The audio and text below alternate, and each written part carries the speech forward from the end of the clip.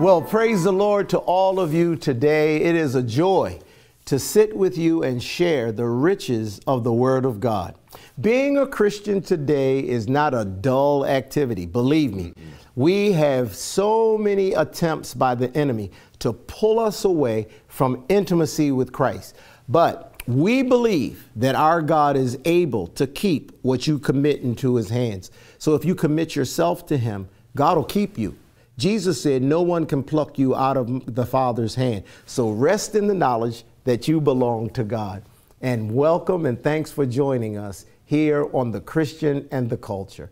I'm Pastor Eric Lambert of Bethel Deliverance International Church, and joining me are Pastors Tim Baldwin and Brian Weatherspoon, and they want to greet you and welcome you to our broadcast as well. Christian in the Culture family, God bless you all. Welcome, welcome, welcome. We're so glad that you're here, and let's jump in. As well, I want to welcome you all, and listen here. Move the coffee table out of the way. Let's get ready to have a good time. You're going to really enjoy today's topic. All right, now listen up very carefully. We live in a world where there doesn't seem to be any satisfaction. If you're married, you want to be single. If you're single, you want to be married. If you have a job, you want to be free from the job. If you don't have a job, you want money. Throughout our world, we are confronted by a spirit that causes us to walk around without being satisfied or content.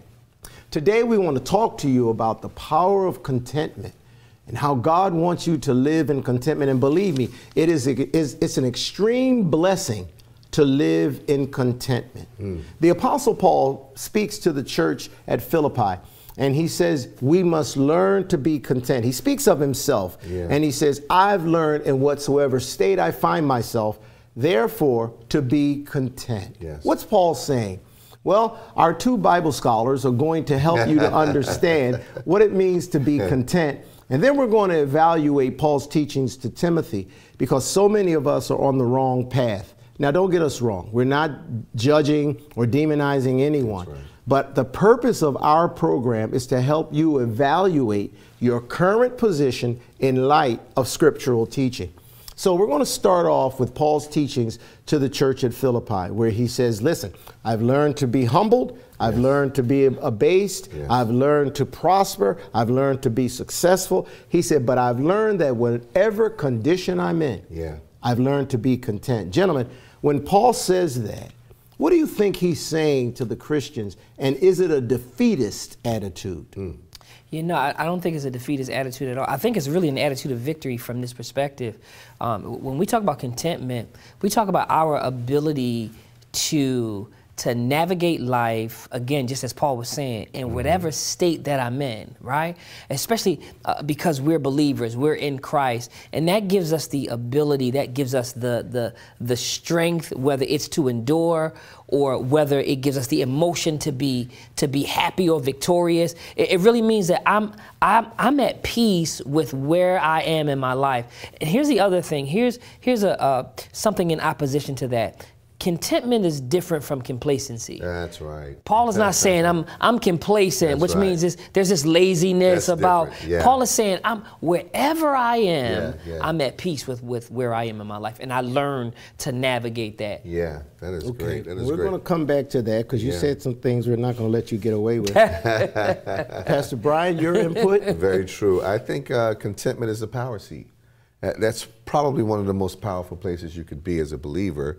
Because in both, you can't upset the apple cart. With the person who's content, whether the day is good, all right, we're fine. But even if the days and the times go bad, you still rest in the fact, key word is rest, you rest in the fact that God is good or whatever's going to work out. The enemy's afraid of that kind of person. He's knowing his best work is to bring fear, make you run, cause you to go in desperation. But when you learn that the secret of being content and resting in the Lord, the enemy can't shake you up. You become a very, very dangerous person in the kingdom of darkness. All right. Now, so often preachers love to throw out beautiful doctrines, bring you great teachings of theology, and it leaves you wondering, what in the world do they mean by that? Now, the Apostle Paul wasn't, he wasn't trying to confuse us. But Pastor Tim says, you learn to be content. All right, now that's standing there. That phrase is there with the coat on. I need you to take that coat off so that our listeners will understand that learning to be content. Yeah. Because that's not something you hear a great deal of. Yeah. The scripture says, Jesus says in Matthew Gospel, in chapter 6, he talks about being, not worrying for anything. The phrase that's used says, take no thought for your life, right? And in other words, don't worry about your life, what you're going to eat, what you're going to drink, those things. And we sometimes misuse or misinterpret when it gets down to Matthew 6:33, seek ye first the kingdom of God, all of its righteousness, and all these things will be added. And so the key is, what are all these things? It's basic necessities. It's not the big house on the hill and the big car. And so I'm saying all that to say that when we learn that God is in the business of taking care of our necessities, right? And that we don't have to worry about what is necessary for us to live, to thrive, and to just to do life, then it puts us in a position where we can be at peace, where we can be content with, if I don't get the house on the hill, I'm still good.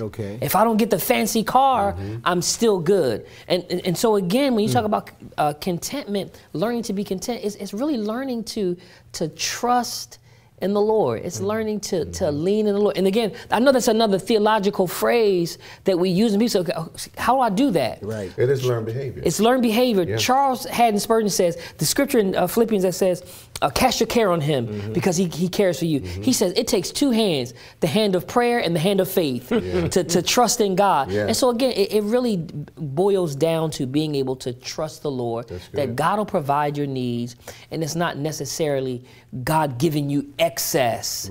But God's going to take care of me. I'm gonna be well. And so when we look at being content in that way, we learn to trust God to provide for us. Pastor Brian, the phrase he's learned to be content. Now, from a regular Western perspective, when we see that verb, and it's recommended in the past tense, am I taught to be content? Is it an active or a passive? Is it the result of learning to be content? You see, the average Christian reads this and says, okay, am I being taught to be content, or is it the result of me trusting God? How do you view that? I can tell you for certain, in this culture, you are not taught to be content. Everything around us says get more. You know, before you get the last car, you already invested in the next one because that one's better. You know, there's a push to always chase the next thing. It's probably why relationships and marriages are not even working out in America, because no one's satisfied. There's this insatiable appetite that we have as Americans. So the culture will not teach you contentment. Depending on your upbringing, your parents may be a little bit more down to earth, who may kind of lend you a little understanding of appreciate what God gives you, you'll be all right. But as a believer, you must take on a very intentional move towards understanding that God is in control, even when it doesn't look like it's favorable. And that is learned behavior. You must practice that, in fact. And I think some of it with Paul, like many of us, came and he kind of got it by a kind of as a result of kind of mentality. It's experience that got him there. Paul tells Timothy, just to connect with the scripture in Philippians 4, he tells Timothy that there are people who are void of truth. They have corrupt minds, and they teach that godliness is great gain. And Paul says, but godliness with contentment is great gain. Great gain. Now he adds that extra mindset. How does one come to that place without a total trust in the sovereignty of God? Is it possible to come to contentment, to learn contentment, without having, as you call it, to realize God is in control? I mean, come on, we're Westerners. Nobody's in control. I'm the captain of my ship. I'm the master of my fate. How do I give absolute control to an invisible person when I'm taught to run my own life? Yeah, it's difficult. It really is difficult. Yeah. You know, if we're going to be honest about it, because we are taught to control our own lives. And you know, there's a word in Christianity that we shy away from. It's submission. Yes. Yeah. It's submission, and in order for us to really experience that contentment, that godly contentment, it means that we got to submit. Yes. To the heart and the will of the Lord. It sounds easy enough, but we all recognize it's when I want to control my life. And here's one even better than that. We want to control God. Yeah. And so it's difficult. It's doable, but it's certainly difficult. And we have to learn what real submission looks like in order for us to really to travel to that place. Yeah, I don't think Westerners, we don't do it well. We don't really understand submission. Most of the time, we're made to submit. You don't willfully walk into it until you've matured enough. And so most Western believers have to be forced to it. And here's a great example that we all kind of went through is the pandemic. The pandemic taught you, whether you were small or great, had money or no money, that whatever you had could easily be taken. Yes. Whatever influence you had could have easily been pulled to a halt. And for the first time, I think, in all of our kind of existence as pastors and spiritual leaders, that we had to finally even wrestle within ourselves and go, what is this? Right? Because that was antithetical to the world that we're used to. We're able to go and come. Now somebody's telling us when we can leave the house. You shouldn't be on the road. Like, all of those things were kind of an indicator that, one, there could be moments where you're not in control. Two, there's moments that you're not in control and God is. And he doesn't always give you the playbook on what to do. So it left us to say, I guess we better trust God and be still and see what the will of the Lord is. But there's the difficulty. That is difficult. You know, you use the pandemic as a perfect example of the loss of control. Yes. And I support that. Yes. But how does the Christian respond? Yeah. You know, do we put our trust in the government to solve it? Or do we become non-participants and wait on the Lord to deal with it? Yeah, we're back to, do I take the vaccine? Do I not take the vaccine based upon an accumulation of information from a secular world? Sure. Or do I inquire of the Lord like Hezekiah and ask for his direction? Are we really taught how to trust God? I mean, really, let's take all the feathers off.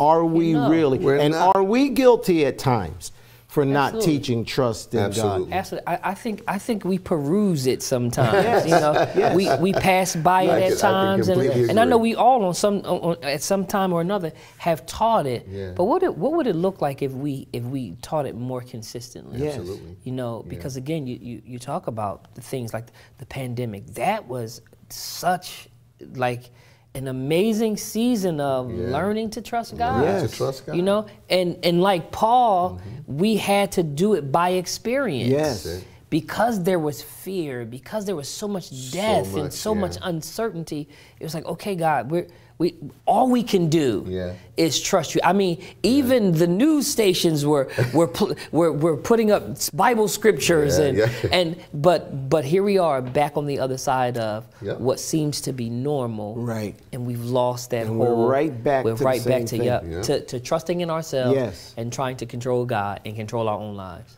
Which, you know, I'm going to say something that no one wants to hear, right? It is more likely that we're going to go through something else that's going to more than likely force us, Lord willing, we've learned from the last one, going to force us again to trust in God. It's almost like God is saying, oh, I'm going to get you all to a place where you're going to finally surrender that will and give it over to me. Just completely. His children. Just his children. So we then become the recipients of worldwide issues just to get us out of the world. I think so. I think because we are assimilated, there's no way for God to do certain things and we not get the feeling or be touched. The difference will be how we respond. And so I believe our response should be on the upward. We're learning to trust, depend on God. But it doesn't mean that we won't get touched by exactly what's going on. God's got to separate us some kind of way. Before the Lord comes, there's going to be a separation. But there's a stigma that we put into the body of Christ that says, if you're going through hellish situations and difficult times, you must ascend. It's like the Job, the Job complex. situation. Yeah. You know, here comes, as long as Job is dealing with the devil, he's okay. Yeah. You know, the Lord gives, the Lord takes away. If we suffer good at God's hand. But then his friends come. Yeah, the evaluations from your peers causes you now to despise what God is doing. It's true. Yeah. So at the beginning of the pandemic, the cry was, this is judgment from God. Yep. Right. Right. And it's not judgment from God because it can't be solved by a vaccine if it's God's judgment. And a pill won't fix it. That's right. And so God doesn't just sit around and issue judgment in a helter-skelter fashion. Yeah. It's for a time and a purpose. He's not judging the world yet. Yes. Because that judgment is fixed. That's exactly so right. Paul Paul tells us we should learn to be content. Yeah. How do we walk in contentment in the time of the trouble that you say is coming? Yeah, I think it's a gear up spiritually. And all of this ties back into where we are spiritually. Some of it proves the fact that we're not as spiritual as we say we are. And I think the time will begin to help produce in us that, if you will, that peaceable fruit of righteousness. So because we understand more and more, I'm going to pray for things that I'm not going to get. I'm going to pray for things that I want that may not be the will of God.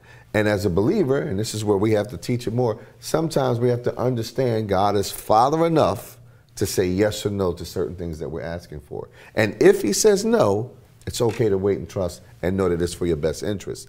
That has to be explained more, has to be talked about more and demonstrated. Now, Paul tells Timothy, Pastor Tim, Paul says, people in 1 Timothy 6:9, people who want to get rich fall into temptation and a trap and into many foolish and harmful desires that plunge men into ruin and destruction. People who want to get rich. Yeah. How do we deal with that in today's time of people who push the prosperity doctrine, saying that getting rich is our birthright, where Paul's basically saying don't do it? Yeah, well, it's really not scripture. It's not scripture. I do believe the Lord wants us to be blessed. Sure. I believe in all of those things.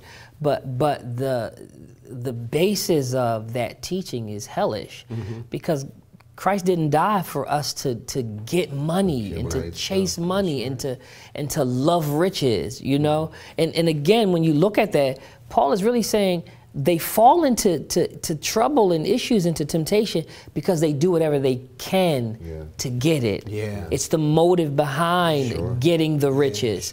It's the heart behind getting the riches. And if my heart is just getting riches, doesn't matter who I hurt, doesn't matter what I do, doesn't matter my attitude behind it. The only goal is to acquire riches. Yeah. And I think there's a scripture in Proverbs that says the man that chases money, he never finds it. Right? So there's a part of you that if you're only chasing that, you're not going to come to a place of what we deem as fulfillment. You'll only seek to have to try to get more of it because you're trying to make that fill a void. But Solomon creates a problem when he says money is a defense and it answers all things. Yeah, it does. So it almost suggests then you need to go after it. Yeah. So, but we look at Solomon's life at the end. Yes. So if you read his a rich miserable man. Yeah. If you read through his life and see the outcome of his life again.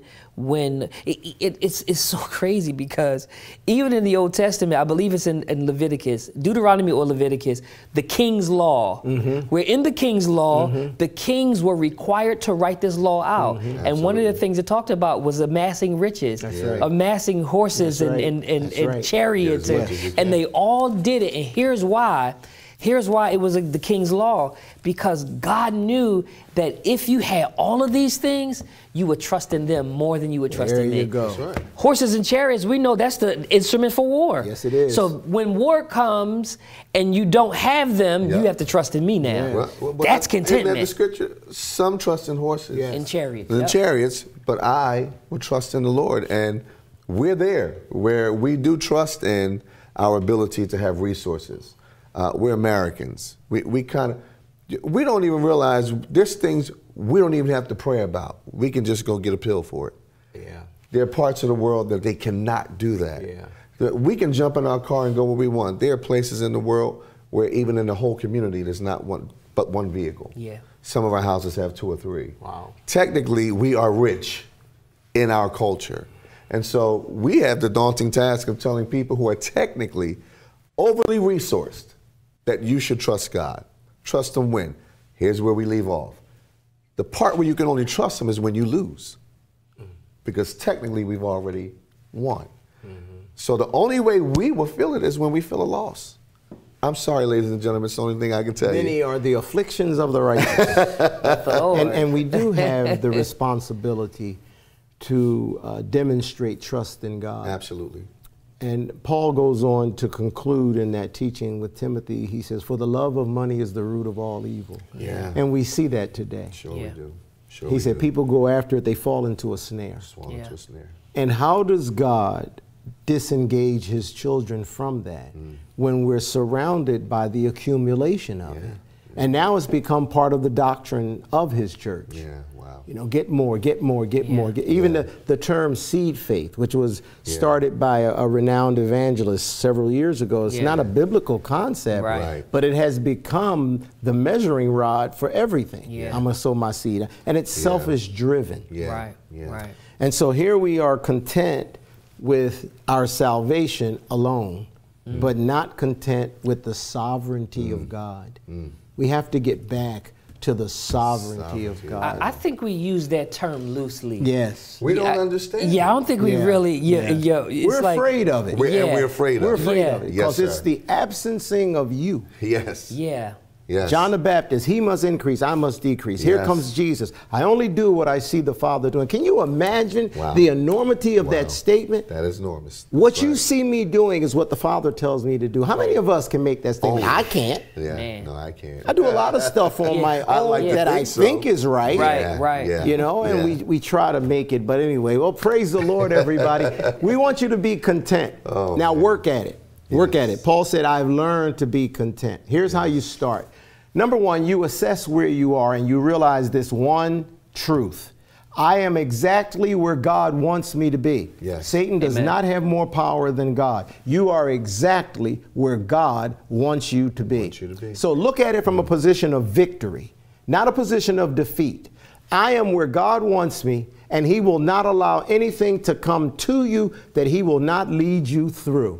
If you're in a fiery furnace, he might not keep you from the furnace, but by gosh, he will be in the fire with you. Hallelujah. So I need you to change your attitude and just rest in the Lord. He has everything under control. You might not see it, but I remember as a child, when my parents and my older relatives were all together in the living room talking, and I would walk in, they would stop talking and say, get out of grown folks' business. That's right. And what they were saying was, you don't need to hear this conversation because your mind can't process it.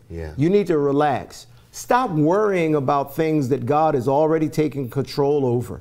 Stop worrying about things that you can't control. Or as my dear friend, Pastor Clement Lupton says, stop paying tolls for bridges you haven't crossed. That's right. Amen. Stop worrying. Learn to be content. You are exactly where God wants you to be. Now, you might have to make some changes in your lifestyle to get your health under control. I don't want you to be content with high cholesterol. I don't want you to be content with an elevated A1C and bad diabetic results.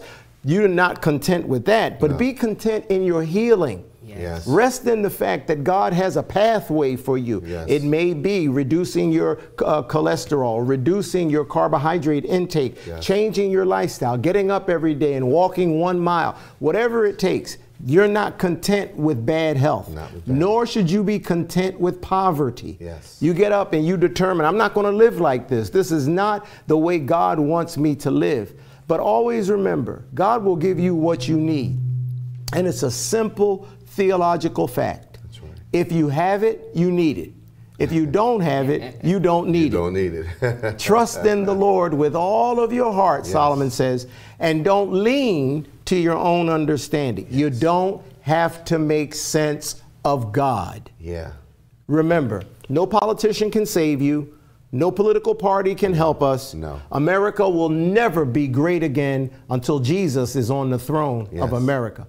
No Democratic Party, no Republican Party will ever make America great again. That is correct. America was only great when God was on the throne of America. That means he has to be in every phase of our life. Family, work, school, everywhere. You put him back in charge, America will be great. God bless you, and thanks for joining The Christian and the Culture, and we'll see you next time. The Christian and the Culture is produced and recorded in the studios of Lighthouse TV. Positively different.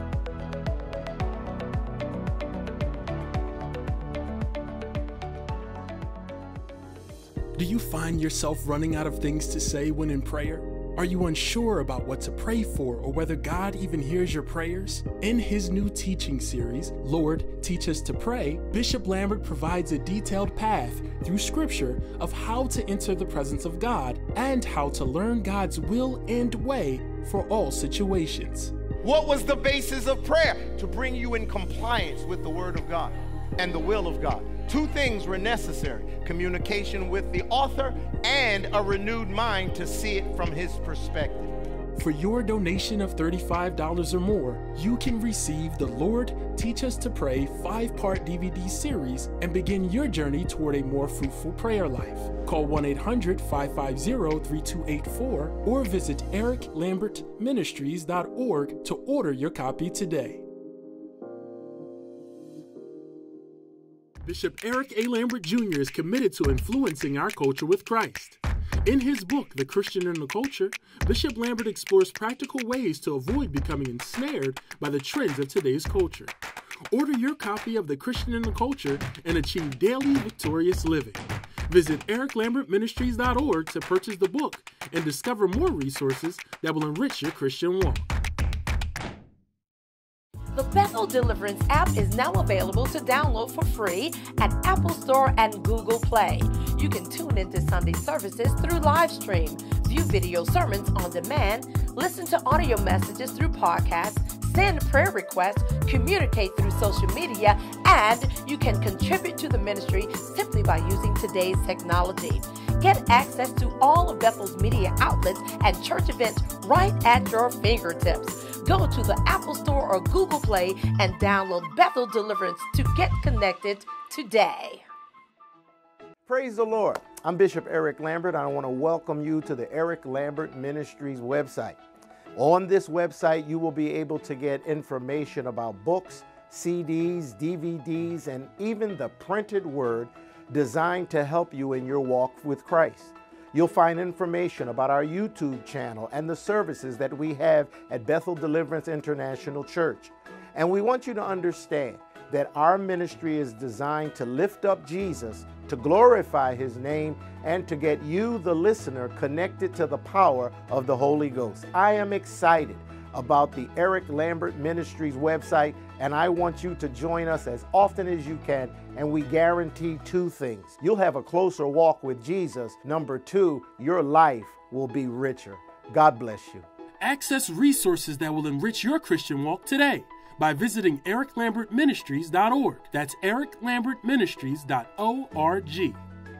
The Christian and the Culture is a production of Bethel Deliverance International Church. Thank you for watching. Be blessed.